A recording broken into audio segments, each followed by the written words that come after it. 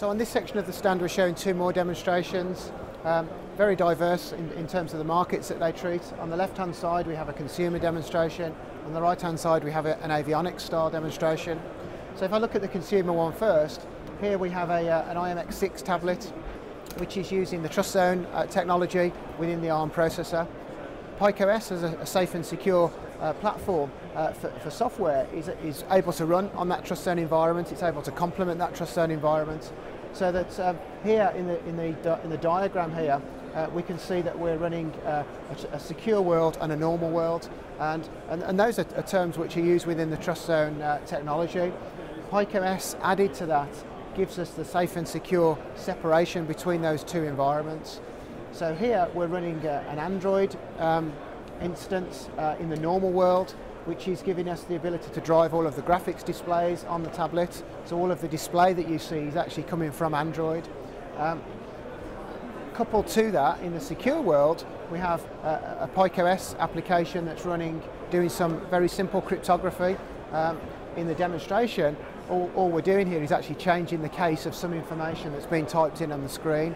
But you can see that cryptography could be very more complex. It could be banking information that you're using in the tablet, which you don't want to be shared with the Android that's running on the tablet environment.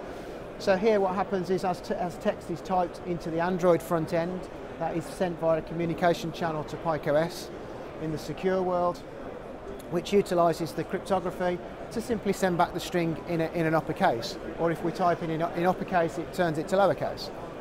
Very simple example, but I think you can see the power of using that type of environment. We have 4 cores that are running on this tablet, and PikeOS can configure where those cores are dedicated. So we have 3 of the cores being given to Android to drive the graphics and the tablet environment, and a single core used to drive the secure world with the PikeOS application that's running on top of the hypervisor. So very much targeted at the consumer market, whereby you want to separate sensitive data that you're running on that tablet. On the right hand side here we have an avionics style application, so you can see the scalability of PikeOS from scaling right down to consumer devices, right up to high-end certified avionics applications. So here we're utilising some of our partner technology with CoreAVI, SCADE display, to bring together an avionics style application. So PikeOS is being used as the hardware, the virtualization software layer, safety and security again, which is running on top of the CoreIQ hardware in this demonstration, to be able to drive the CoreAVI libraries, which are the certified libraries which allow the display to display the sort of information that we see here.